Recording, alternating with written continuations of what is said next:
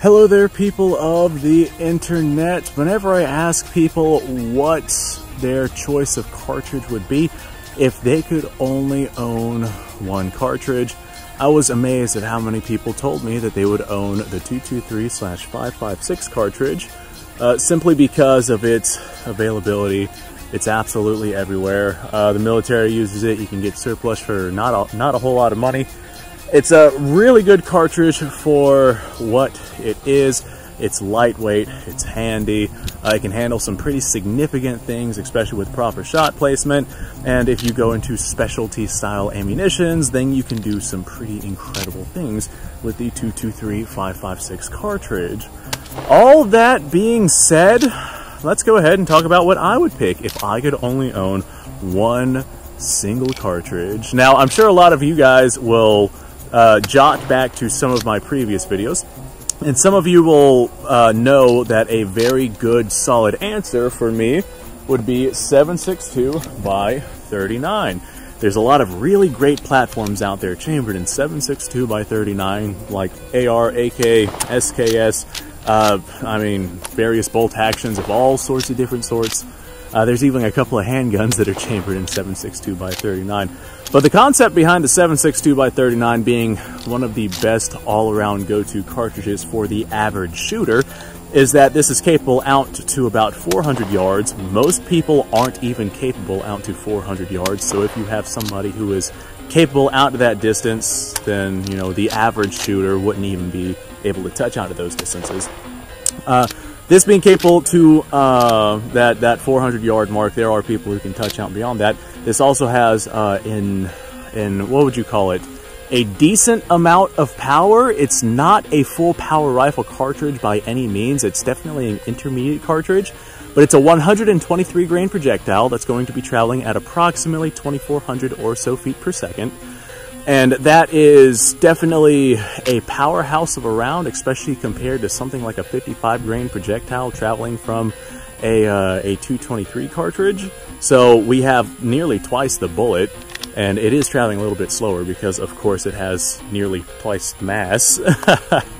But it's a powerful enough cartridge to be able to handle most of the things that people need to handle, but the recoil on it is lightweight enough to where people don't flinch and freak out whenever they shoot something like 7.62x39, especially from a semi-automatic cartridge or a semi-automatic platform, in the same way that they would freak out shooting something like a full power 30-06 or say a 12 gauge or 8mm Mauser, or insert your choice of full power thing here. This right here is a good way to get a decent amount of power for not a whole lot of recoil. There's a lot of platforms in it, and it's capable at distances that most people would need to touch out to. All of that being said, would I decide to make this my only cartridge if I could only pick one? Realistically speaking, no. If I could only pick one and I was an average guy, then yes, I would take the 7.62x39.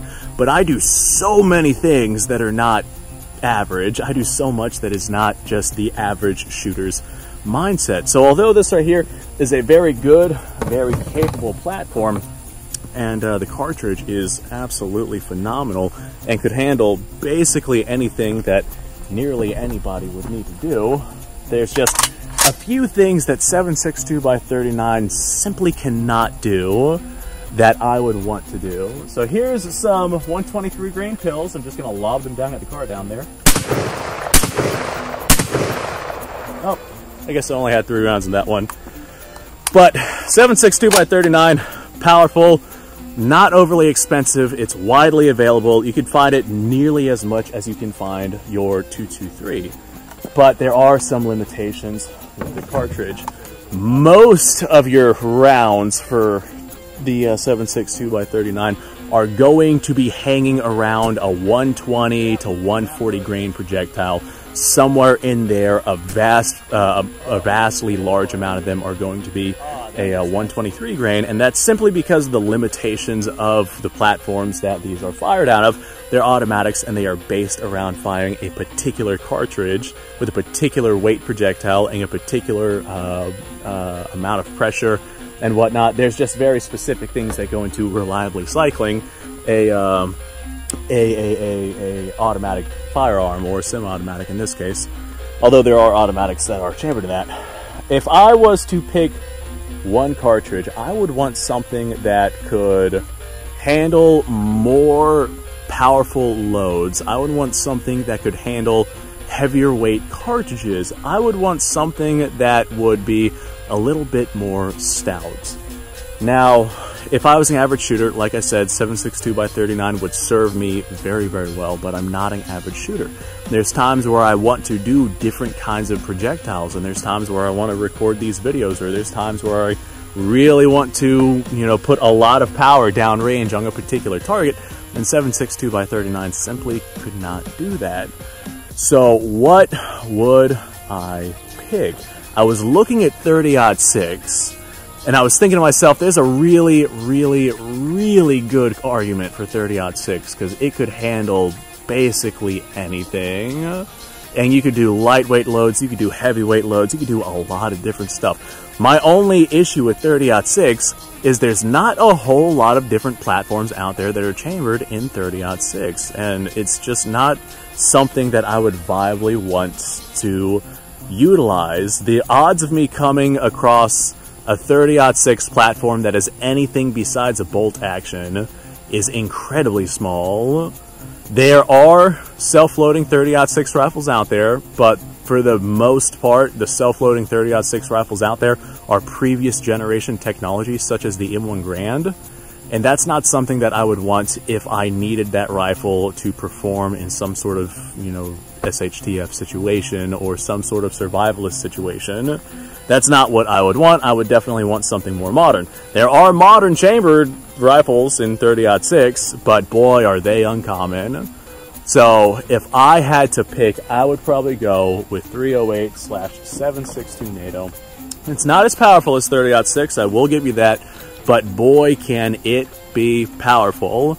On top of being a full power rifle cartridge and being able to do not as much as the 30-06, but being able to do quite a bit, along with being able to be undercharged and lightweight loaded and whatnot, I think that it is a really, really, really good middle ground option, especially considering the platforms that I could get chambered in the 7.62 NATO/308 round.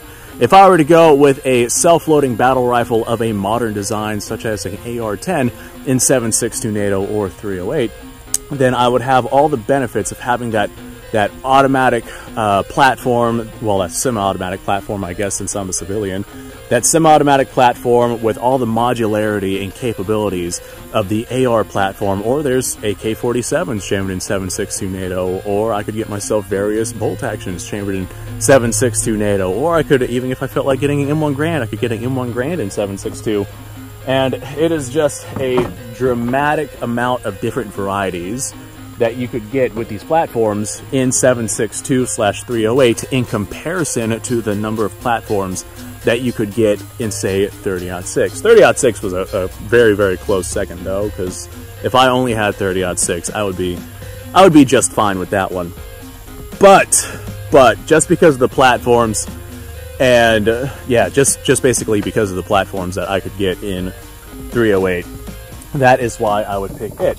I could go anywhere from like 100 grain bullets. I'm sure they even make lighter weight bullets than that. I could go anywhere from 100 grain or lighter all the way up to, I've seen these fire 220 grain projectiles, and there's just a vast variety of different types of ammunition that you could get in 308/7.62 NATO.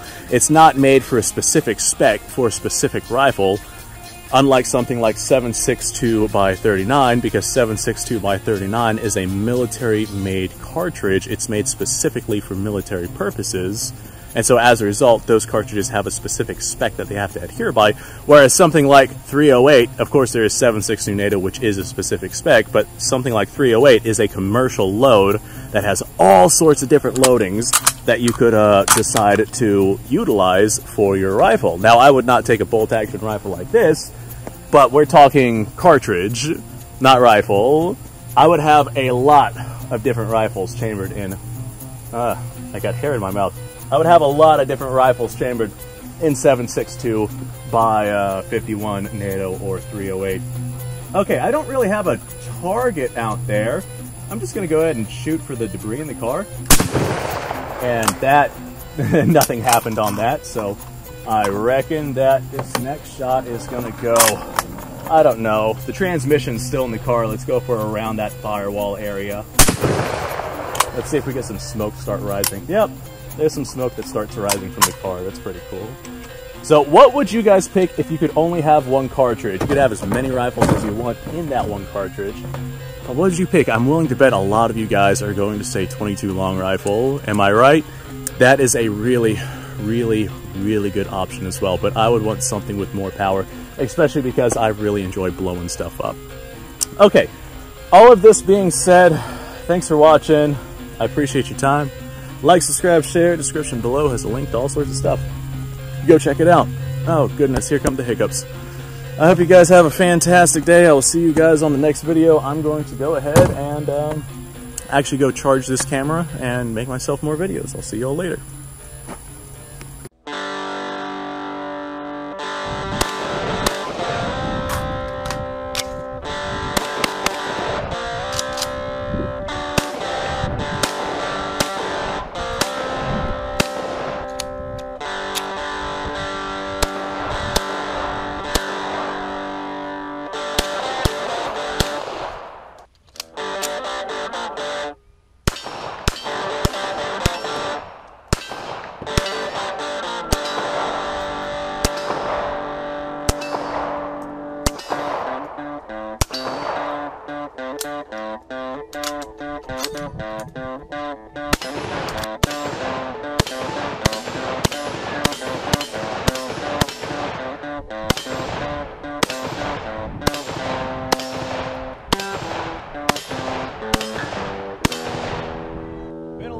Since I've done this.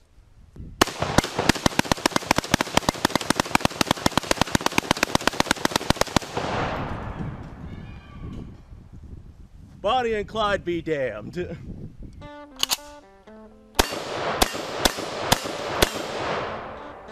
poor man's Garen.